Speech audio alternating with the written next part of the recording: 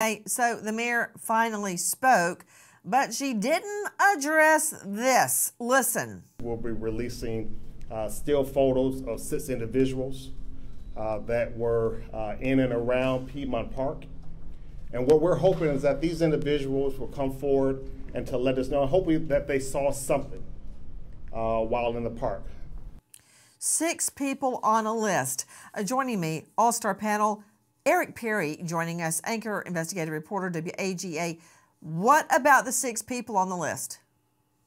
Yeah, many people wanted to know who these people were. They released the images of some of the people there. And then you asked the question, did it do any good? I actually don't know if it did any good for her benefit. Well, you're right, Eric Perry. And another thing that was not addressed is the surveillance cameras in that park. Listen. The evidence is going to dictate where our investigation goes.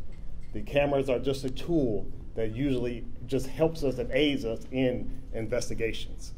But I have some talented men and women over in 226 Peachtree Street that know how to solve crimes without anything other than just the evidence at hand. What? Man, is he trying to CYA right there? Hey, yeah, we can solve this evidence with nothing. He just said that. He just said that. And that is a very poor job of covering up the fact that they knew, the city knew those cameras did not work. The software was obsolete and had been obsolete for a long time, but that was just A-OK, while they support and pay for every boondoggle they felt like as fat cat politicians instead of taking care of the people in that park. What about that? And they're still in office. It's amazing. Nothing happened to these people. They all still have jobs.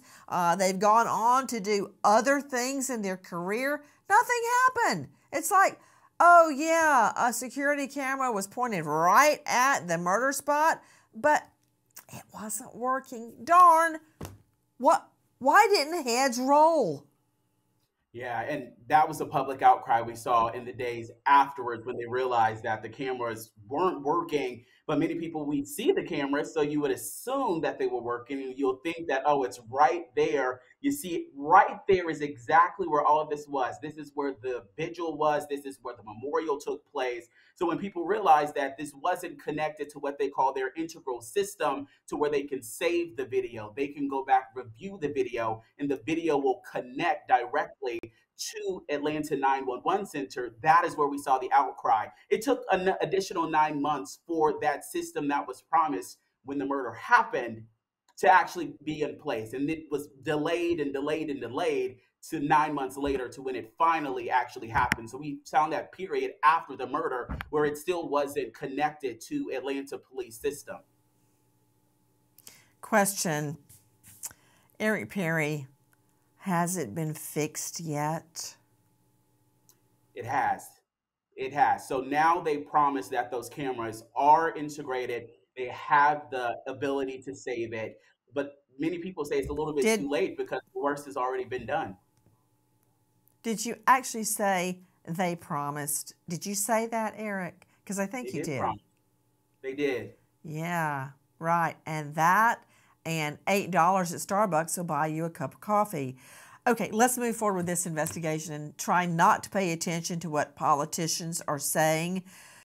So the girlfriend finds the body while she is out looking for Katie, and she finds it by using the Find My iPhone app. To Chris McDonough joining me, homicide detective, now founder of the Cold Case Foundation.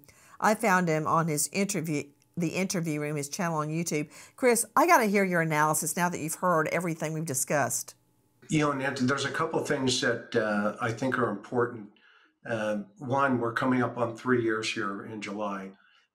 And so I think the authorities need to be aware that those cameras had better be working because there's a high probability the suspect may return to that particular area.